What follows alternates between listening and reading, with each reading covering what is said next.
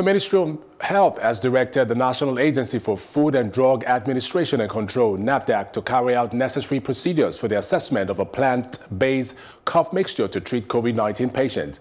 The Permanent Secretary of the Ministry, Mashi Abdullahi, issued a directive in a memo addressed to the Director General of NAFDAC, Professor Mojisola Adeyeye. According to Abdullahi, the formulation is a Cov-Herbal cough mixture.